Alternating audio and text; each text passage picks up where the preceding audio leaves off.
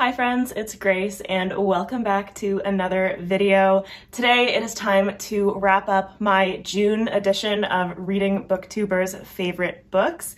So if you recall from my June TBR, the book that I picked out of the jar for this month was The Jasmine Throne by Tasha Suri, and so this was put in there and recommended to me by Angela from Literature Science Alliance, and I've been really excited about this book for quite some time.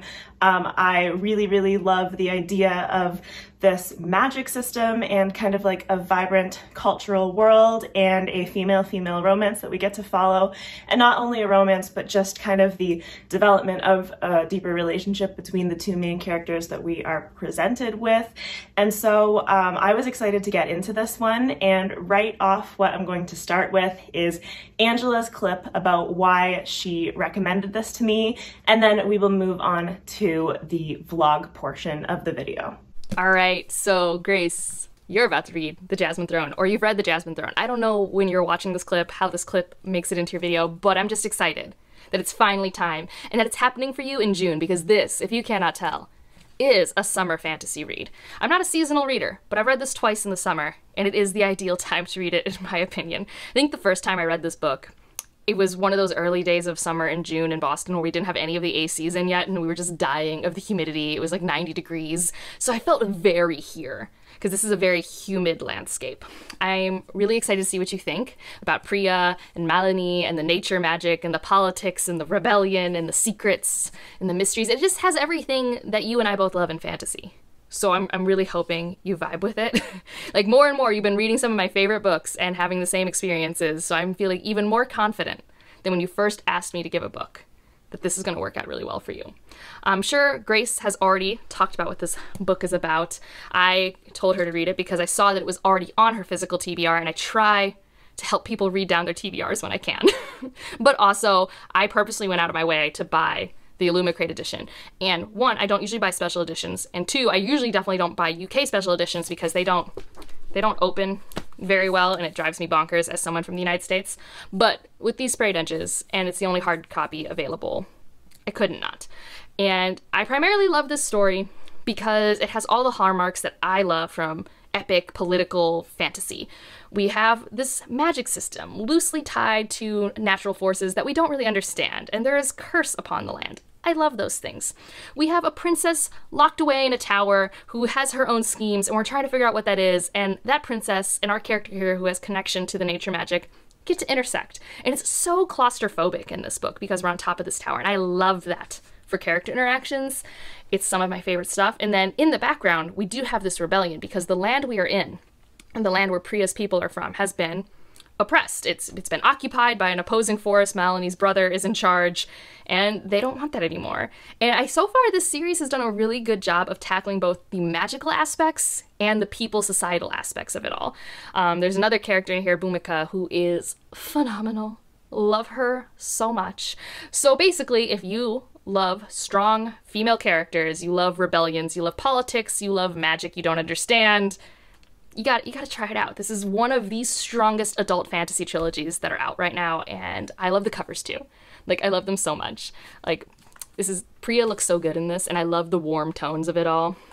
So yeah, I am excited to watch this video, and I cannot wait to hear what you think, Grace. So I loved listening to what Angela had to say about this and why she recommends it to me. And the thing is, Angela and I's taste quite often overlaps, and I very much trust her recommendations. And so it makes me happy to hear the reasons why she thought that I would enjoy The Jasmine Throne. And this has been something that I really needed the push to read because I bought it when it came out and then I just didn't get around to it. So let's go ahead and get right on into my reading journey of this book. Hello, so it is time for the vlog portion of the video where I start reading a book that I'm holding the wrong way, which would be, you already know what it is. It's The Jasmine Throne by Tasha Suri. So yeah, the light is failing. I don't know why it's so cloudy out. I had to turn the light on to film this clip, but The Jasmine Throne by Tasha Suri. Very excited about this. It is about 530 pages, so it's also an Orbit paperback, so I feel like it's not actually that long. and I am going to get into it, hoping that it grabs me and that it reads somewhat quickly, and I will update you whenever I guess something significant happens. Hello, so I have just finished a night shift and I read more of the Jasmine Throne on said night shift. So I'm about 120 pages in now, and I thought it was a good spot for an update because my first sitting I read 50 pages, but I didn't want to update just because admittedly I didn't find the first 50 pages all that interesting, and I didn't think that that would make a great update. However, something happened around the 70 to 75 page mark that was very intriguing. It was kind of our first taste of like action and stuff really happening after kind of like the setup, and so I was really into that chapter, and so after that I've definitely been more interested. I am a little bit like surprised by how many perspectives we've gotten already. I think we've got 5 character perspectives, if I'm not mistaken, already. And so I guess that we have our main perspective as Priya, the maidservant. I was honestly expecting like a Princess Malini perspective and a Priya perspective, and that's like it. Like I was expecting it to be split equally between the two of them, which is very much not the case. It's multi-POV, and it is relatively evenly split, with Priya being the person who we've read the most from so far. However, it does seem like with the way the plot is progressing at this point, that could change. But yeah, I definitely am intrigued now, and I'm definitely super happy that I'm more interested than I was at the 50 page mark. And hopefully it just continues from here. Hi friends! So last night I got to close to page 220, I think, of the Jasmine Throne. And I can say I'm having mixed feelings about it right now. I'm liking it, but there are certain things that are kind of standing out that I'm liking, and then everything else is kind of like, I don't know, not doing it for me as much. Like right now, the things that I'm really interested in are Priya's kind of internal relationship with this power that she used to have. And then I'm also really enjoying Priya and Malini's relationship and how that's sort of slowly developing as they get kind of more chances to interact with each other and a little bit more like intimate in terms of trying to figure out like whether they can trust each other. I'm really enjoying that, and the kind of like description of Priya's attraction to her. The other stuff though, like with the rebels and the politics of this empire and this kind of like conquered state that our characters live in, for some reason, like I'm just not feeling the impact of that, because of course, like when you talk about kind of like the righteous anger and the desire for justice that like sparks a rebellion, it's not actually hitting for me. So therefore when the rebels talk about their cause, I'm kind of like, okay, well, I don't really understand why I care. So that's where I'm at right now, but I think that like the interpersonal relationships are probably enough to carry me through with some pretty solid enjoyment of the book. Got another 70 pages down, and I'm probably about 55% of the way through the book now. And I'm really glad that we've continued to focus on Malini and Priya's relationship. And right now, I am enjoying a fair bit of the storyline, and I'm definitely enjoying the kind of internal taking down of the empire more. Or well, not taking down, but the planning. Oh, hello. And I find that a lot more interesting than the storyline with the Ahirani rebels, because I find they're like that I understand their plight as a people, and I'm really invested in Priya.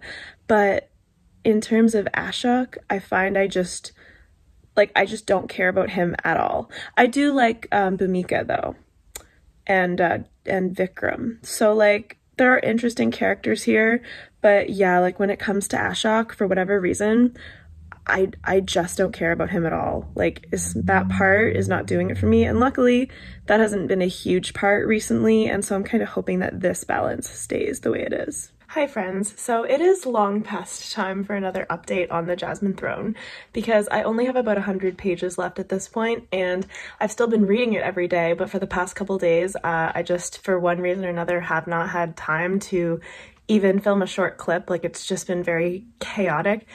But here's the thing about this book. I'm liking it, but I'm not feeling it on a deeper level. So that leaves me in a bit of a conundrum because I want to love it so badly, and there are parts that I do really enjoy. I've been really enjoying Priya and Malini, and I do find it very interesting, the politics in the wider empire. But the stuff that's kind of going on close to home in Arianya, it's just like, it's hitting one-dimensional for me. Like, I don't have any sympathy for the rebels. Like, they just are hitting so flat and one note. And like when Ashok, for example, interacts with anyone, it's almost like it's trying so hard to be like filled with emotion, and I just don't feel it at all. So that of course is a downside.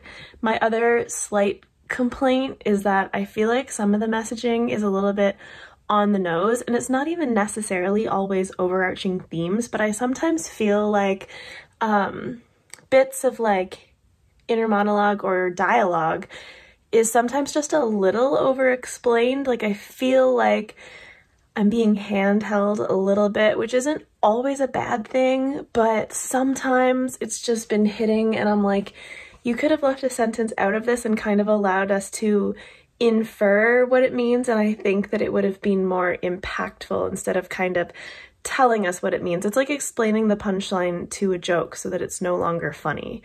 But like, it's not quite that bad. It's just something that I've noticed. So right now, I'm kind of like, I guess I'm kind of like middling to positive feelings on this one, and I feel like the ending is going to determine a lot for me. I finished The Jasmine Throne, and here's the thing about this book. So I think I'm settling on like a 3.75 or like 3.5 to 3.75 for this. Not totally sure yet. I'm probably just gonna think about it a little bit. But here's the thing. This is the exact type of book and this story where on a conceptual level, I'm super down for it. Like, the Indian-inspired world, this magic that is very nature-based and like demands a price of the magic users, this idea of people who live in a nation that has been subjugated under imperial rule, and the fact that you have like a cruel emperor and wider imperial politics that are going on, all the while you have this central kind of like sapphic romance and a lot of strong female characters, and also like some interesting male characters too. All of those are pros that are objectively included in this book, but somehow it all just didn't come together to really come to life for me. And so that's where I'm kind of landing on like a 3.5-ish, because like, yeah, it has all those things and that's good, which is why it's not like a negative rating. Like, I still love that all of those things were included, but it's just very difficult because I didn't feel strongly about much of it.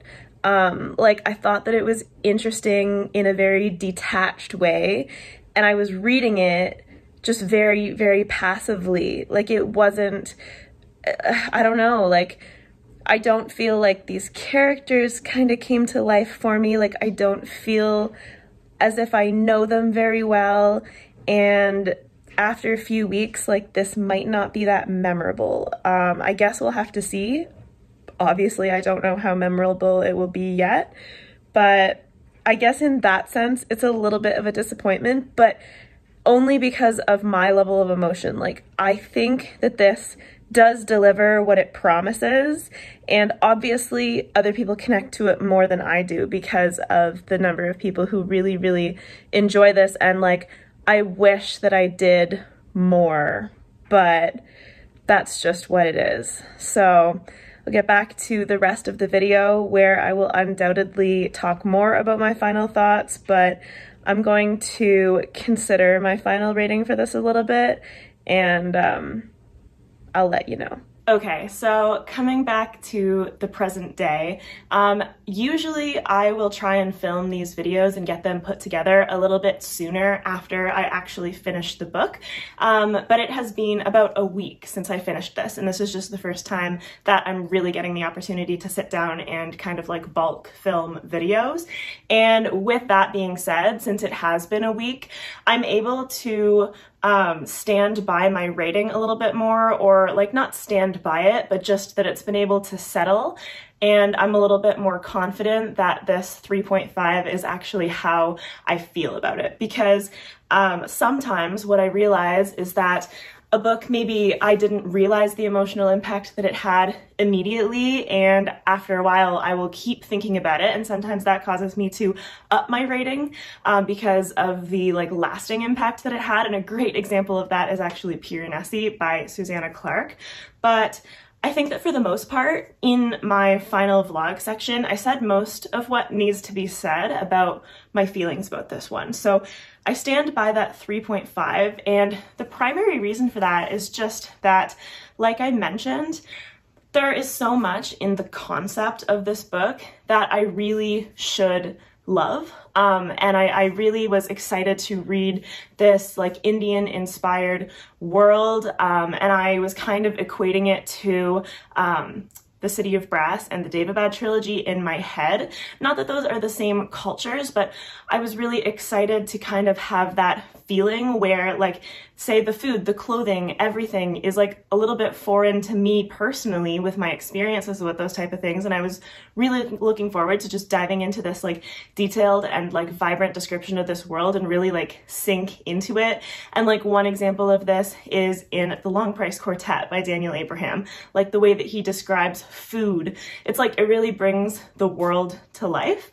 And I didn't feel that this had that for me, and it's hard to put my finger on why, whether it was the writing style, just like the word choices in the descriptions. I'm not 100% sure why, but I think that that was kind of my problem as a whole, like as it applies to like the setting, the plot, the characters. It didn't really combine in a way that made it like vividly come to life in my head. And so it's not that it was flat, because I still thought that Tasha Suri was doing a good job. It's just that I didn't really manage to connect on a deeper level. And like take Priya and Malini, for example, like our main characters. There were times in the book where descriptions or like dialogue or feelings or whatever really like hit me and got to me, and I was like, oh yes, like let's continue along this track where I'm really feeling emotions for our characters. Like I would love that, like because I wanted to love this book so much. But then it would kind of just be that one moment, and then we would lose the thread of it. And that's kind of just where it lands, because like the idea of the romance and the idea of Priya and Malini's each individual character arcs as well, like their goals, what they were working towards, their inner strength, and like the personalities that they showed. It's almost as if taking a step back and looking at it, I can say, yeah, those things were good, but they just didn't have that extra like je ne sais quoi making me love it. So that's where I land on the 3.5. And so I guess this is a little bit disappointing to me, but not meaning that it's a bad book, just in the sense that, once again, for some reason I had this and Daevabad tied together in my head, and I loved Daevabad so much that I was just fully expecting to feel the same way about this, and it didn't quite hit that level for me. One of my other small complaints is that there's one storyline in this book that inevitably intertwines with other story threads later, but there's one particular character that I just couldn't find any care for. Like, I had sympathy for his kind of like living situation and his goals, but the actual character, I didn't really think she did a good job of making him sympathetic and making me root for him at all. I didn't like him at all, but it wasn't in the way where it's not liking him in a good way. It was more like, whenever I was reading from his perspective, I just wanted to get past that part of the book. I just didn't want to read that part of the book. So that was one weakness for me. I am undecided on whether I'll continue and read The Oleander Sword. I think that I probably will, because I like this enough that I want to see where it goes, but I think that The Oleander Sword is just not going to be like a high priority read for me, especially with how much I'm trying to commit to other series this year. So maybe that'll be a next year thing. But yeah, this was a little bit of a middling book for me, just because of the high expectations and then this disconnect that I have in my head about the things that I really love about it, and the magic, this nature magic, is included in that as well. I thought it was super cool, but once again, it's just not that deeper emotional connection that I personally really look for in my reading. So I obviously still trust Angela's recommendations wholeheartedly, because the things that are billed about this book, like the selling points, it did deliver on those, in my opinion. It just, for some reason, didn't deliver on them in a way that like fully worked for me. But it has all of those things, and I think that if you are interested in the book because of some of those selling points and like buzzwords, you should definitely still pick it up. I am not shocked at all that people love this so much, and I just wish that I was also one of those people, but I did like it. So yeah. It's a weird combination of feelings, but I still really, really appreciate Angela recommending this to me, and I can totally see why she did, and we'll just continue on with all the other things that we love in common. So with that said, those are my in-depth thoughts on The Jasmine Throne by Tasha Suri. Of course, I will have Angela's channel linked in the description if I didn't say that earlier. You should always go check her channel out. Angela's videos are fantastic. I love to hear the way she talks about books. And that is it for this video. So please like if you liked it, and let me know what you think down in the comments below. As always, I'll have my socials and Discord linked in the description as well. And I hope you have a fantastic rest of your day. Bye!